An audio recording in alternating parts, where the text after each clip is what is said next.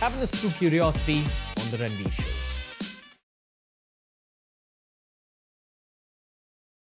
The one thing I've always questioned, even as a kid, was what were Rakshasas? When you talk about Hidimba, Ghatotkach, Bakasur, effectively, if you truly try attaching it to reality, was Bakasur some kind of a cannibal? Like just a really well-built cannibal? Was Hidimba and Hidimb also something similar?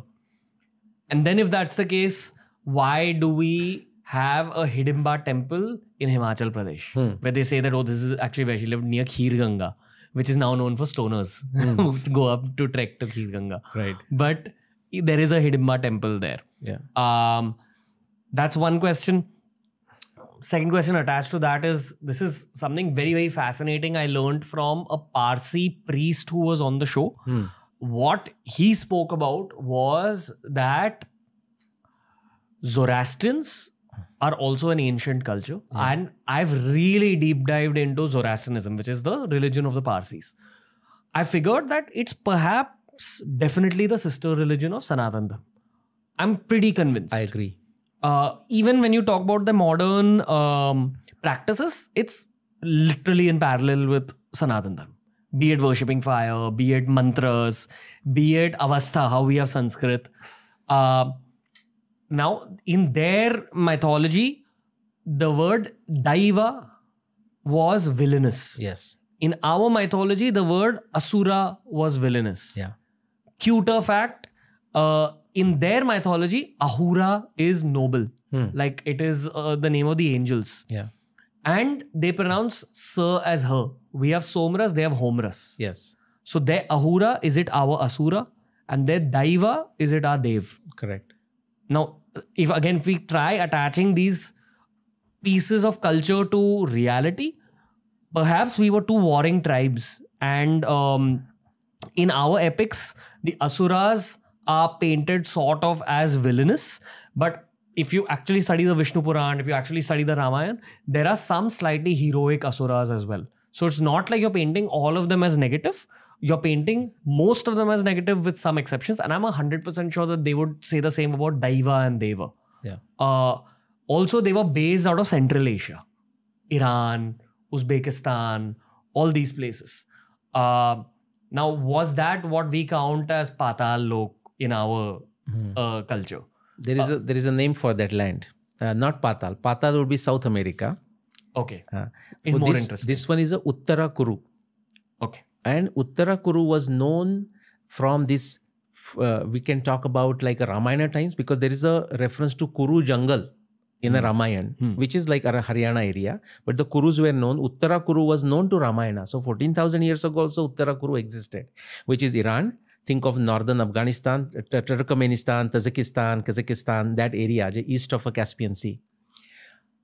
2,000 years ago, the Greeks also refer to that land. Do you know how? Uttara Kuru. Basically Uttara Kuru. Okay. But that may take another episode, but let's come back to this. Actually, I studied, just like what you said, the Persian for a long time. My study started with Lokmanya Bal Gangadhar Tilak, who wrote a book, the Orion and then the Arctic home in the Vedas, going back to 140, 150 years. By the way, he is the Adya archaeoastronomer in the world, not just India. Using astronomy in a way to understand our history in the modern times was started by Lokmanya Bal Gangadhar Tilak. Okay. So the references that you said to, and I would ask you a question, did your guest, the Parsi guest, mention how far in the back in antiquity they refer to Zoroastrian religion? Yeah. Because I will say, if you want to say the number, that's great. If you remember how far back he wanted to go. It went roughly to what you're talking about as the Ramayana time period. Great. Because in Mahabharata, there is an indirect reference to Narad Muni coming to Yudhishthir, and Narad Muni think of this as the journalist, but journalist with the integrity. Okay. So there is a reference to Narad Muni coming to Yudhishthir and referring to a certain practice with the fire worship and all of this in a somewhat distant land, but not that far distant land. And as a very mysterious, interesting practice, in about 7,000 years ago. Okay, but there are enough references. In fact, there is this reference to Atharva Veda. They are the followers of Atharva Veda. That is what is known. But something else, Asura, actually, if you look at into the Rigveda, Asura is actually very much eulogized, very much praised. It's not seen in the negative way at all. Indra is called Asura, which is the highest deity there, so that's now Varuna is called Asura. Over time, this is what happens. Why now we may say Rakshas as a bad person? Rakshas, the Sanskrit basis for this, there can be many meanings. That's the beauty of a Akshara. Shabda can have many meanings in the context, but Akshara, which is just a letter, can also have many meanings. When you combine, it becomes different meanings. Rakshasa is Rakshamiti Rakshasa, the one who protects. But think of it, one who protects, which means he has to be powerful or she has to be powerful with the weapon, knowledge and everything.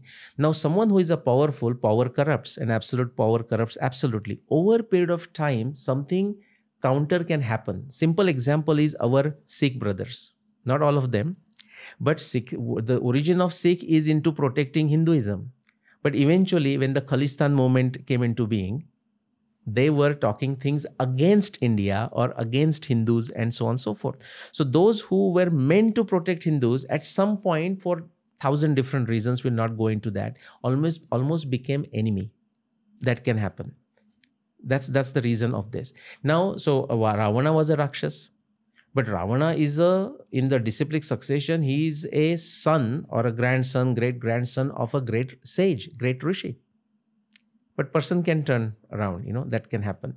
Back to the Hidimba and so on, so forth. Who are they? Basically, they are human beings. I mean, just to simplify things, I would say maybe they were people from Africa and they were having a connection. So somewhere they were looked at as slightly different things, different powers. I'm jokingly saying this, but actually there is enough basis with a Ravana who has conquered the whole world. He had gone all the way to South America. I mean, in every direction. And even India, he was controlling all the way to Himalayas and all the way to where we are sitting right now. That's why his generals were there into Nasik, where actually eventually Shurpanakha incident happened and then Ravana snatched away Sita. So he was controlling the pockets. In the old times, he was very powerful.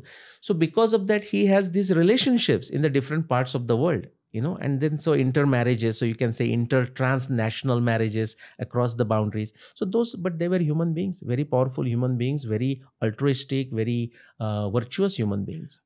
My conjecture, and again, this is based on just hypothesis, perhaps slightly emotional hypothesis, because I love these epics, is that I think lifespans were longer then. Lifespans were directionally longer, but not sometimes you hear terms like, say, Bhagwan Ram, after he returned, ruled for 11,000 years. That is not to be taken literally. There is a statement that sometimes, the formula helps you. In engineering, you substitute something and, kilocalories like that. So there, the formula is Ahoratra Samvatsara. The common sense should never be left out, So Ahoratra Samvatsara, which means in certain circumstances, you consider a reference to a year equal to the day. And of course, vice versa. Gotcha. So 11,000 can be divided into days and that will come to 30 years or something like this. Got it. So not those extreme years, but to your point, absolutely valid. Based on the calculations in the Mahabharata, we have to accept, there is no other alternative to accept that Bhishmacharya was about 140 plus years old at the time of Mahabharata war and he fought for the first 10 days.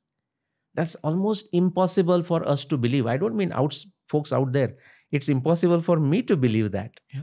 But there is books like Autobiography of a Yogi, where they speak about detailed Kriya Yoga, which is a form of yoga that involves, for lack of better words, your own energy channels or pran or chi, like Chinese culture. Yes. They actually talk about how you can extend the biological life of your body. And there's multiple chapters on it. Not going to deep dive into that for the sake of a free-flowing conversation. Yes. So I would assume that lifespans were longer. Yes. Health was generally better. Yeah. But the human outcome of a longer lifespan is a longer time to build bigger kingdoms. Because effectively humans are tribal species. Yes. So effectively what you're saying is they were probably just physically much better human beings Correct. who may or may not have had some kind of mystical powers, which is why they were initially perhaps kept for the protection of society. They had goodness in them as well, Yeah. but sometimes power could corrupt. Correct. And that's why the heroes of the epics like Bhim, like Ramji come in and take on Rakshasas and Asuras. If you enjoyed this clip from the Ranveer Show, we've uploaded a ton of other clips related to a ton of other topics. So explore the channel because there's something for everyone.